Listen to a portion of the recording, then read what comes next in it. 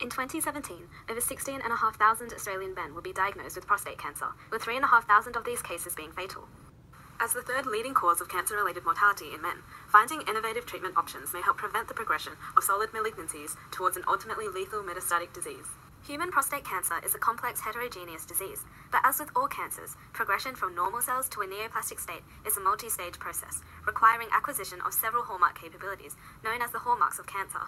Prostatic adenocarcinoma predominantly arises from epithelial cells in the peripheral zone, initiated by the formation of pre-neoplastic lesions, collectively known as prostatic intraepithelial neoplasia. Aggressive forms of the cancer will eventually invade the seminal vesicles, followed by metastasis to the bone and distant organs. In comparison to patients with localized prostate cancer, whose 5-year survival rate approaches 100%, those in which distant metastases have occurred have a 5-year survival of only 31%. One hallmark of cancer which presents as a potential therapeutic target is angiogenesis. Angiogenesis is the formation of new blood vessels, which promotes the growth and survival of cells within a tumor by overcoming a lack of nutrient and energy supply. This process is a key feature to the development of metastatic disease, as it involves basement membrane degradation, allowing invasive tumor cells to metastasize and enter the bloodstream. As metastasis is what causes death in prostate cancer, by targeting the process of angiogenesis and hence minimizing disease progression, we hope to reduce the rate of fatality within these patients. For prostate cancer to acquire an angiogenic phenotype, the delicate balance between pro- and anti-angiogenic factors must be disrupted. Vascular endothelial growth factor, VEGF, is a potent stimulator of angiogenesis. Normal prostate tissue expresses little or no VEGF, but under conditions of hypoxia, it is overexpressed in prostate cancer cells. Binding of VEGF-A subtype to its tyrosine kinase receptor, VEGF-R2, on endothelial cells is thought to play a major role in inducing the angiogenesis cascade. Endothelial cells will acquire a tip cell phenotype and begin to sprout towards gradients of pro-angiogenic growth factor signals to form new blood vessels in the tumor microenvironment. Another mechanism that the pathway is sensitive to is the alternative splicing. Alternative splicing of VEGF-A pre-mRNA can result in several isoforms whose proportions dictate the balance of angiogenesis. Exon 8 splicing proximally leads to the increase of the pro-angiogenic isoform of VEGF-A, while splicing distally produces the anti-angiogenic form. Regulation of the location of splicing is dependent upon the enzyme serine arginine protease kinase 1, SRPK1. SRPK1 phosphorylates serine arginine-rich splicing factor 1, SRSF1.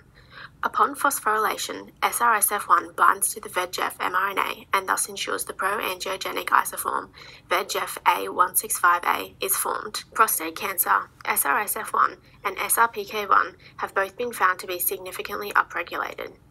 This increases stimulation of vessel growth, increases vascular permeability, and results in vasodilation. In addition to this, there is significant downregulation of the anti-angiogenic isoform of VEGF-A. By tipping the balance in favour of the pro-angiogenic isoform, this promotes a necessary environment for tumours and their stroma to continue growing and pervading. Therefore, targeting angiogenesis is a promising area for new novel therapies, since there are currently no effective strategies against metastatic prostate cancer. Our proposed therapy is based on a previously developed SRPK1 inhibitor named Sphinx 31. It has shown promising results in preventing SRPK1 phosphorylation in recent animal models of age macular degeneration and prostate cancer cell lines. A 2013 study on SRPK1 inhibitors in rodent models of age macular degeneration found that Sphinx was more potent than similar SRPK1 inhibitors. This graph shows that Sphinx was able to induce lower SRPK1 activity at the same concentrations as other inhibitors.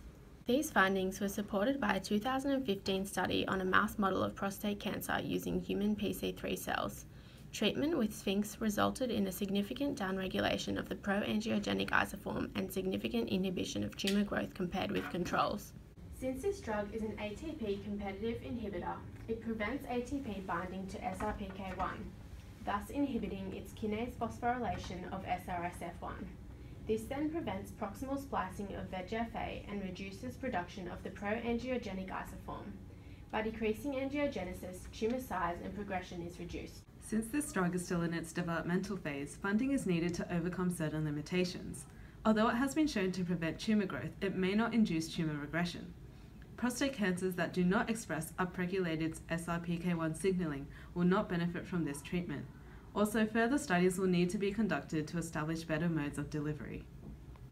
With your funding, we believe this idea has the potential to pose enormous therapeutic benefits to patients suffering prostate cancer.